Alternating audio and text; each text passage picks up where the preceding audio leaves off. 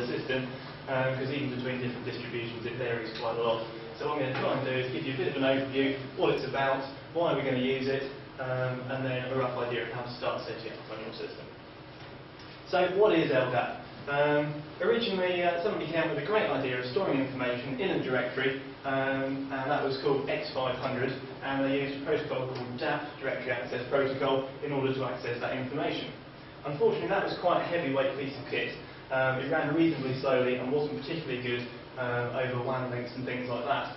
And as people realised that was how they were going to use LDAP, they thought, use directories, they thought LDAP would be a good solution to that. If you're particularly bored, you can go and have a look at RFC 1777.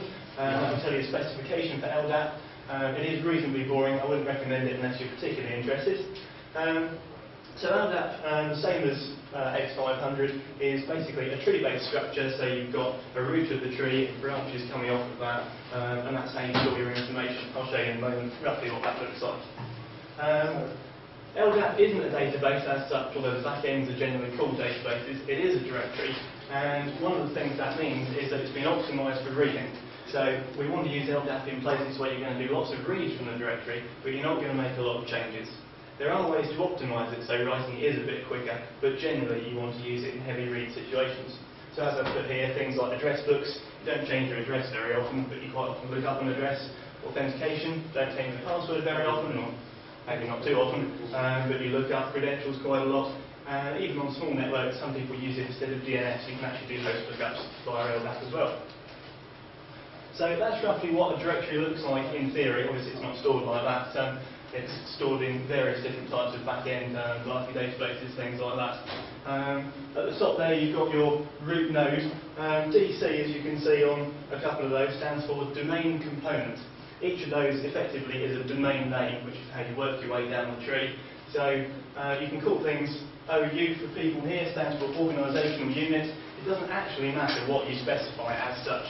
That's basically to give you a better idea of what information you're storing and how you're doing it. So your site, for example, if you're doing it for a company, might have a web address just to help you represent the data. So example.com, I don't know if it exists, I won't go and have a look, but you'd work your way down there and then you'd say, right, I want to look for people. So you move to the organisational unit, people. Under that we've got our users stored. If we go the other way, we've got our groups. So it's just a way of grouping information. So why would you want to use this for authentication? Why is it a good idea? Well, the one thing it really gives you is centralised account management. Even if you've got a couple of PCs at home, maybe a couple of users, you might have 3 or 4 different accounts on 3 or 4 different boxes. That can be a bit of a pain to admin. You've got different passwords on different boxes potentially, or you've got to make sure they're always the same on the different boxes. You've got different home directories, different password settings, things like that. So what we can do is we can put them in one place in an LDAP directory, and we can manage everything from there. So consolidation of usernames and passwords, you can have one account that will let you log on to any box. Same password, doesn't matter which box it is, you can log on with the same credentials. When you change your password, it gets updated in the directory, and whichever box you log on to, the password has been updated. That, from a point of view of a company, for example, means reduced administration time. If you've got a lot of boxes and a lot of users, then it's going to take a long time to go around and make sure that everything's set up the same on boxes, password policies and so on. If somebody says, I've forgotten my password, which is annoyingly common, all you need to do is log on to your LDAP directory and update the password for them. You don't have to worry about which box you're on. Improved security. That's maybe not so obvious looking at what we're using LDAP for, but if you have a separate account for every user on every box, rather than, say, a login for a group of people, you can do better auditing and better tracking of people that are logging in, SUing to root, things like that. So that's probably more useful from a corporate point of view, not necessarily so much at home. Interoperability, I like using big long words. Things like caching, quite a good example. Say, for example, you have a website that you want to protect using, for example, HTTP authentication, something like that. Well, wouldn't it be useful if you had a user account on the box, but you could also get to the website and use that same username and password to get onto an intranet or whatever it is you're using it for? Well, Apache's got a plugin which will let you talk to LDAP and query the credentials in the database, or the directory, sorry, and you can use that same username and password to log in there. Again, that's really useful when you've got large numbers of users. You're cutting down the different sets of credentials and also helping people by giving them only one username and password. So how are we going to set up LDAP to do some form of authentication? Well, you need an LDAP server. That's going to hold your directory. It can be with shared files, it can be with remote files. You can have an NFS share with your LDAP information on, which is often quite useful for backing data up. So for example, you can have two LDAP servers, both of which use the same NFS server, and then you can just back up the NFS server, so you've got all your information backed up. On each client, we're going to need to say you're going to use your LDAP directory for authentication. We've got to say somehow, instead of looking at files on disk, I want you to go away, have a look in the LDAP directory and get your information from there. On Debian it's called pamldap.so. I think the name does vary depending on which distribution you're using, but essentially that's how it's going to work. For those of you that don't know, PAM is pluggable authentication modules. Very nifty system in Linux for using different authentication methods. All you need is a plugin for PAM, and it doesn't matter what your application is, it goes to PAM and says, I need to verify this user's credentials are correct. PAM then looks at the list of ways it can get credentials, and you can set it up to check different ones in different orders and so on. So you have effectively a transparent authentication method. An FTP server, for example, just says to PAM, is this correct? PAM goes off, queries LDAP, comes back, says, yes, this user can log in, or no, access is denied. So what information do we want to put in our LDAP directory? Well, the basic information you need to put in just for authentication is from these three files. Password, as hopefully quite a lot of you know, where the user information is stored, things like password expiry, when you last changed your password. One important thing that it emits, hopefully on most systems, is your password. That's stored in a slightly more secure file, etc. shadow, which effectively mirrors the password file for storing the password separately. It's not stored in plain text, it's normally encrypted or something similar, MD5, it does vary from system to system. Finally, we've got etc. group, which is storing your group name, your group IDs, and also who's a member of which group. So that way we can put all the information into LDAP, and we only have to store limited information on each box.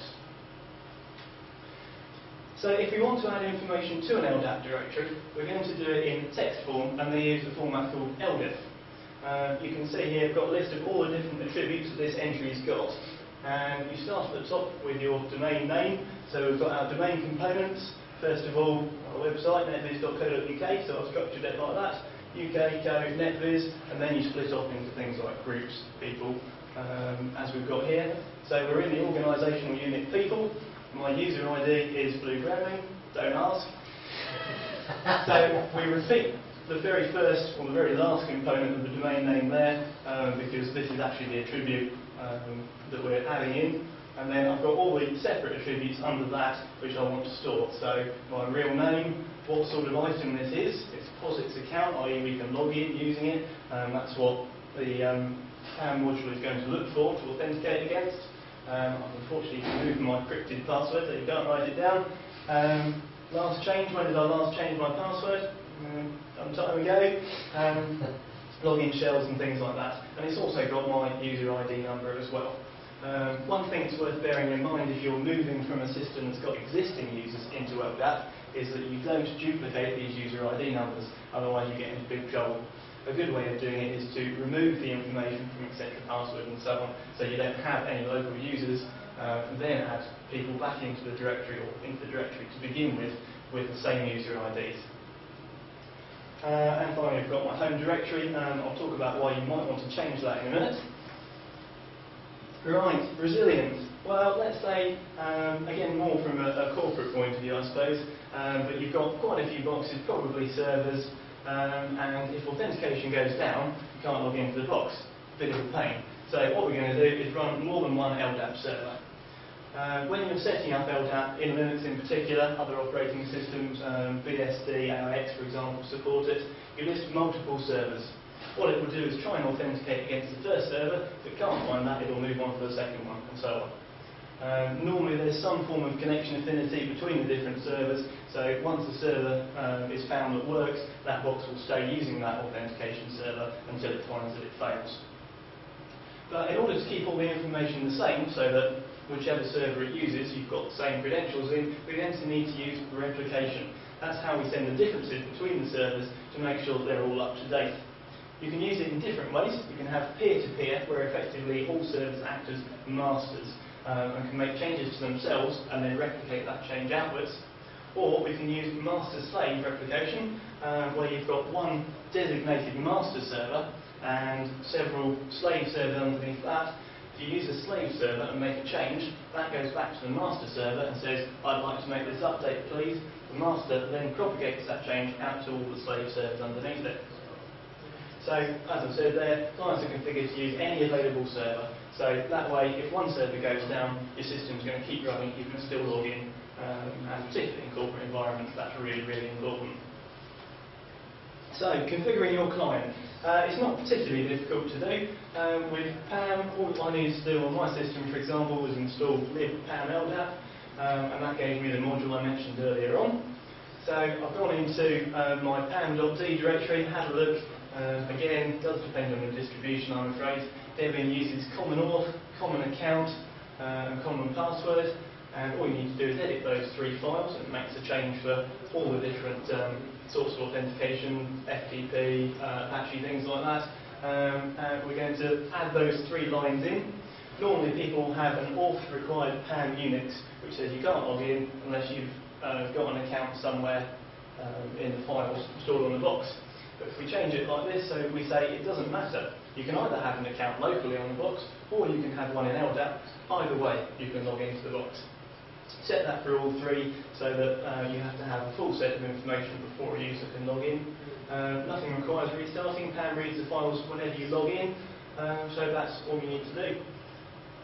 I'll even demonstrate in a minute. Right, I said earlier on that you might want to change your home directory. Why would you want to do that? Well, NFS home directories are a really, really nifty idea. If you run an NFS server and you put everyone's home directories on that, you can set it up so that when you log into a box with your authentication details from the LDAP directory, it reads the home directory name and says your home directory is home NFS, your username. And you set that up to be an NFS mount. You can then control that with auto mount so that when you log in as your LDAP user, it says, right, that's my home directory, tries to change into it. Auto mount goes, we need to mount this, goes to the NFS server, mounts up your home directory, and hey presto, all your files appear on the box. So that means whichever box you go to, or you can log into multiple boxes at once, you've got the same directory, same home directory wherever you go. The more users you get, the more useful that becomes. It means you don't get duplication of files between boxes, helps people move files around.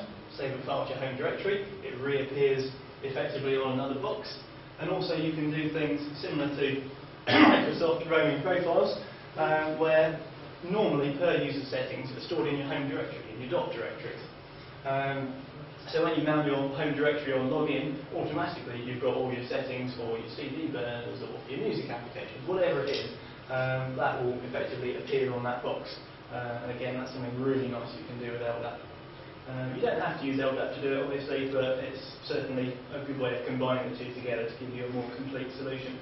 And also the last point, again, more useful for companies, but also at home, is that if you've got NFS exports that you're using for home directories, generally it's stored all on one server. So you don't have to worry about backing up each machine. All you have to do is back up the NFS server. Useful places you might want to go and have a look for more information. In order to get the information out of the files stored on your boxes and into LDAP, you want to have a look at the migration tools. These guys have written just a couple of Perl scripts. They wrote it in Perl, but not to worry. We'll drag information out of the files and create an LDIF for you, like I showed you earlier on, which you can import straight into your LDAP directory. How to set things up.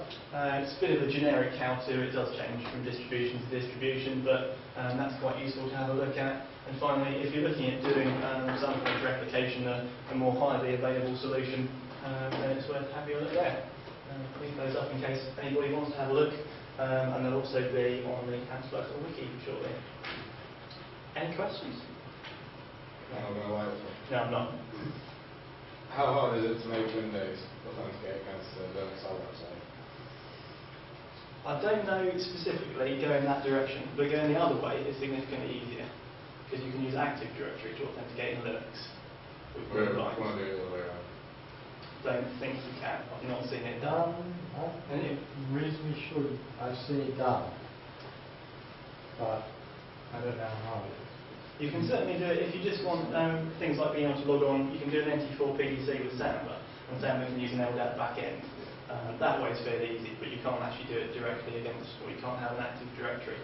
So LDAP domain controller. with sample would do it. Yeah, as long as you're prepared to put up with an NT4 primary domain controller. Well, it's either that or a Windows 2000 box. NT4 primary domain controller is okay. Yeah. Anyone else?